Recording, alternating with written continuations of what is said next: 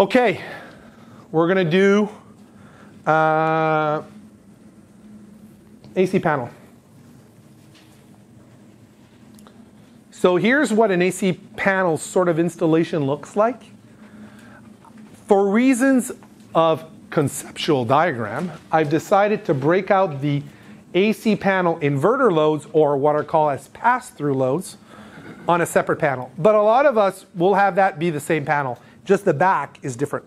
Like you'll separate the bus. But ultimately, conceptually, there could be different panels. Okay? On some big boats, they'll actually even make it nice. There'll be top section is shore power generator, and they'll have a middle section that's inverter loads. Like on big 50, 60 footers, they'll start doing that. They'll do that at the factory because they know that not all loads are the same. But ultimately, it could be just one big panel and you just do the work behind, but you'll have loads that you decide that you're going to be potentially run on the inverter or shore power, and some loads that can only ever be run off shore power. Loads that can only ever be run on shore power should be your hot water tank or a battery charger. You should never run your battery charger off your batteries through an inverter. Happens, but that should never be. Okay, so if you're buying an AC panel, what are you looking for? You want amps to know how much you draw, because oddly enough, a lot of us on AC are going to draw a lot more than what's available. Common problem. We have a lot of AC loads, especially running heaters in the winter. You might easily pop a 50 amp breaker, no problem, 30 amp, no problem. So this tells you how much you're drawing, and then you can start throttling back your loads. You can't do everything you want, no matter how big the boat is. I don't care, I'm working on a big 100 footer right now. I don't care how big it is. It could be worked on 145 footers. It doesn't matter how big the boat is. It doesn't matter how stupid the budget is. There are always more AC loads than a generator or shore power can give you. You always have to manage loads on a boat. Always. There's just more than they are capable of being done by shore or generator. So you want to know what your amps are to decide, oh, I'm going to run my hot water tank, I'm going to run my water maker, I'm going to run my garbage compactor, I'm going to run my washer dryer, but I can't do it all. I'm going to run a secondary charger, I'm start dive compressor. You start pulling back depending on what happens. You just have to. And on a normal boat, like I have to decide, and I say, you know what? I'm not going to run my hot water tank when I want my batteries to be bulk charging. Like I want all of my amps to go to battery charging, right? Because I only have a 30 amp receptacle on my boat, for sure. You might have also a device that allows you to do source selecting between generator 1, generator 2, shore 1, shore 2, right? Really big, important device is this reverse polarity light. That is incredible. It's worthwhile. That tells you that the hot and the neutral are reversed. Huge safety issue, by the way. Huge safety issue. That is one step away from literally complete death. So you only need another accident, which, by the way, 5% of boats have. You have that, and you have the other 5%. It's basically winning. It's opposite of winning the lottery. So you never want. This is rare, but if that happens and you have a boat that's miswired, you literally, and this is, I met an instructor at BYC, that's how his son died, swimming in Oregon on the Columbia. Okay, so two things need to happen, but if those two things are there, which are pretty rare, but if you get that combination, it's game on.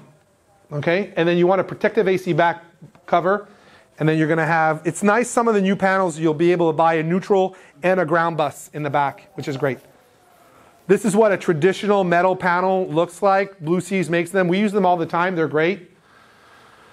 If you're tackling an AC panel, big fan, we talked about this earlier. What did we say about disconnecting? You're working on AC on your boat, right? Not just trusting to your AC breaker, or you actually physically disconnect your shore power cord. Coil it up, put it in the lazarette, disconnect your inverter, right?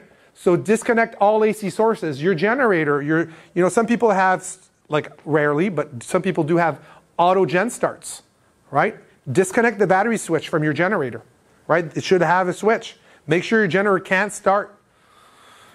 Label all the cabling. Make sure you have the right size breaker and the right size cabling. And please, oh God, and I've seen it, I know most of us do this, but there is nothing more, I think, dangerous than someone to say either they're not colorblind, clearly, but they choose to be colorblind and wire the whole panel on an arbitrary color designation that they've decided that they're going to do that day. And most of those people decide the next day is going to be a different day. So I've come on boats where we've almost lost one of our #1 technician, almost died, literally came this close. If it was me, I would have died. Any other person would have died. It's only because he's just like off the spectrum smart. He kind of saw a few signs and he was able to figure out. But they actually had wired the DC input and the AC input on a charger, both with AC wiring. And they had put the AC input to the DC output of the charger because they were both the same color. They had blown 3 chargers. West Marine had called us on a service call. They're like, this is weird. Why are 3 Pronautic chargers blowing up in a row? This is going to be the 4th one. And we sent a technician down. It was because they literally, the operator had decided to save money to buy just simply triplex wire and run the AC in and the DC out from the same wire. But when they took the charger off, they inverted it.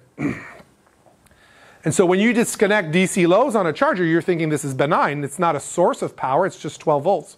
But it was actually AC 120 coming into the boat. I would have died if I went on that service call, for sure.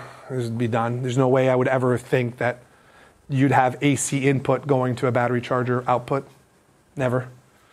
Now I'm more cautious, but this is why the code matters, right?